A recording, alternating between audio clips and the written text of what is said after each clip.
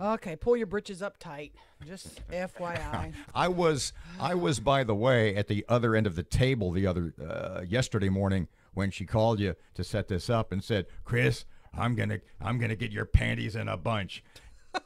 Just between you and me, I fully understand the uncomfortable silence, my friend. Chris, here's where I was. The Shuttered Venue Grant Program the federal government had, they gave $107 million to Louisiana entities, some bars, some nightclubs, some festivals, some event venues, etc. I counted only 6, I believe, total in Shreveport, and I got to thinking really awful of you. I thought, well, where's the Hirsch Coliseum? Where's the State Fair? Why aren't they on the list? Did they not know about this and go after the money? What is wrong with you, Chris G? Well, absolutely, we knew about it, and what a glorious opportunity it was going to be for all of us shuttered venue operators and promoters and arenas and so forth and so on, but didn't quite pan out for State Fair of Louisiana so far.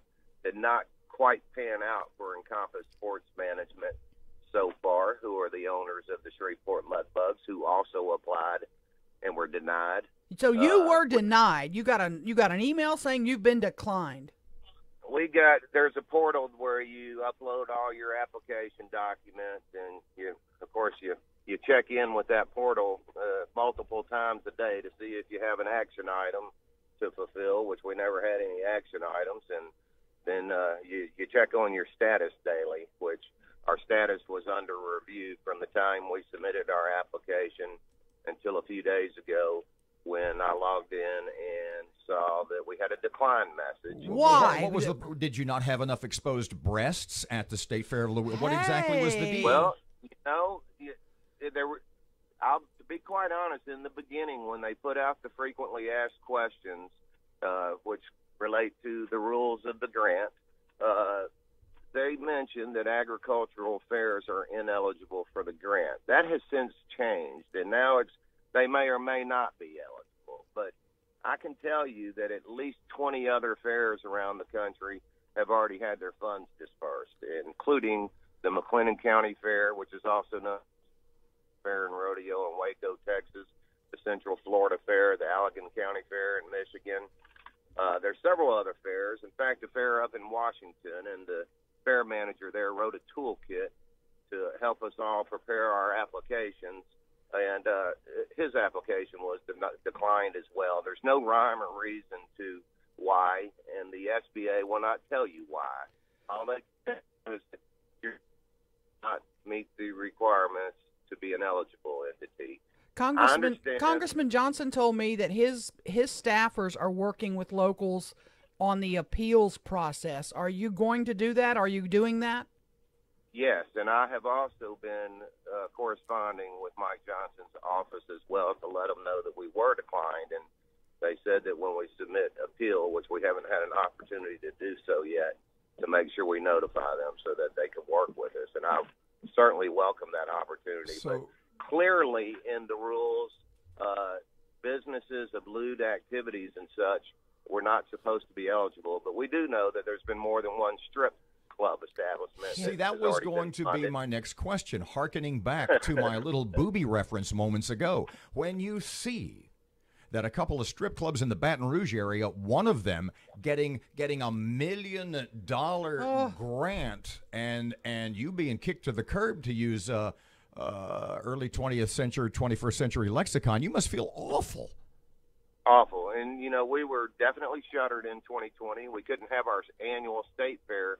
But we also bring in events throughout the year, whether it's an outdoor concert or festival, and different ticketed shows in our agricultural building, as do the Mudbugs. They bring in circuses and monster truck shows and a few concerts. It's not all ice hockey. And there's just no rhyme or reason to it. It's very disturbing. There's enough money in the SBOG program. They could have funded every single applicant, unless it was a false application, of course, and still had money left over. Chris, let me ask you this, because this is what I think about it, and I may be wrong, and you can maybe talk me off the ledge. I feel like in this case, South Louisiana is this beautiful toy poodle inside with a nice fluffy bed and nice treats. And we're the mangy mutt outdoor in the mud getting, maybe they'll toss us a bone every now and then. And it's like, this happens over and over again. And this is just another example. Is that a part of this? It is. And, you know, it's most, like you said, all the Louisiana money, with the exception of a handful in Shreveport. I saw none in Bossier, none in Monroe. I think one in Alexandria. But multiple entities in New Orleans, Baton Rouge, Lake Charles, Lafayette. Jazz Festival got $10 million. Mm-hmm. I am very happy that we do have a few local organizations, such as the Rebel, that got a little over $300,000, and the Symphony and the Opera and the Strand Theater and the Little Theater on Margaret Place and a couple of others. But it's just, once again, it's a bureaucratic machine that does not seem to treat all very, very fairly. Are you in any way the slightest bit optimistic that whatever appeals process there is will turn out a little better for you? Well, I have to remain optimistic, but the tough thing is the SBA gives you no direction on why your application was declined or what part of your application was declined. So it's going to be a guessing game when we appeal to try to guess what we may have done wrong. But I don't think that we did anything wrong, because a lot of these other fairs that have been funded basically submitted pretty much identical applications. So just a little side note for you. Cajun Dome got almost $8 million. I asked and inquired about the Brookshire Grocery Arena and was told late yesterday that their submission is still pending. So I'm going to have major pib if the BGA doesn't get some of this, because they need to make some of this up.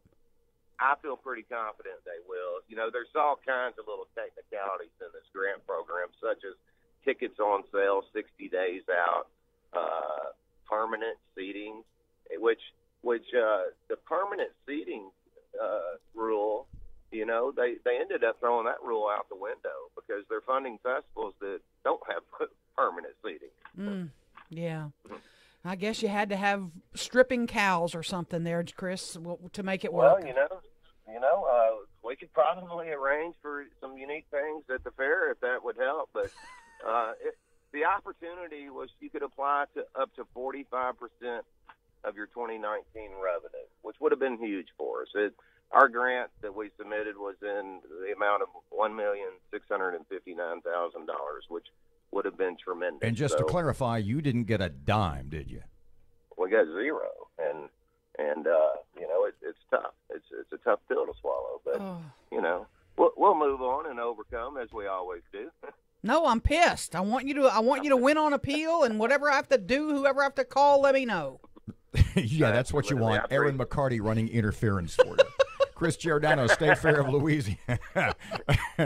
Chris Giordano, State Fair of Louisiana. Always a pleasure, my friend. Great talking to you, and keep up the good and the hard work. Much appreciated.